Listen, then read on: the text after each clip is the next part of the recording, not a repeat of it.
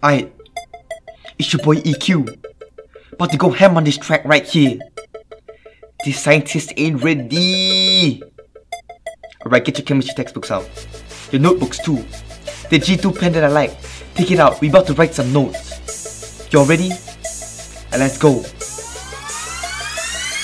Ha! Walk in his lab and my latex gloves blue. Versache lab coat on and got them Gucci goggles too. When doing that titration, gotta drip it drop by drop. When the solution turns transparent, make sure the dripping stops. Gas particles move freely, liquid goes with the flow.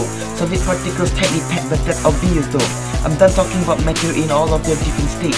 Let's talk about solutions and methods to separate. The liquids at different boiling point, fractional distillate. Insoluble in liquid, get that beaker and filtrate. Soluble in liquid, get that fire evaporate. And those are just a few of many ways to separate. The nucleus of an atom surrounded by electrons. Electrons that contain protons and also neutrons. The pH is lower than 7, it's an acid dude. If it's an alkali, the indicator will turn blue. Ammonia in your pee gives out as smelly as odor. I'm just keeping it 100 like the boiling point of water. Ayy! It's chemistry. It's chemistry. Not biology. No physics please. Mr. Lily. Mrs. Younglee. Just Mr. Nick. It's chemistry.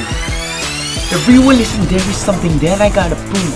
Those gas and liquid particles are always on the move. Studying the Brownian motion helps me to prove this right. A concept formed by Robert Brown who watched pollen grains all night.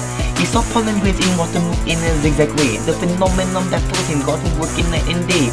Eventually he did find out the zigzag flow because of the irregular bombardment of these little particles.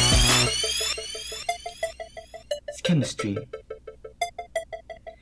Lastly, let's talk about some different metal properties. Shiny, hard and dense conductors of electricity. Iron is good for making cars because it's super tough. Copper is for wiring because it's good at conducting stuff. Ayy! No biology. No physics please. Just Mr. Nick, it's chemistry, it's chemistry, it's chemistry.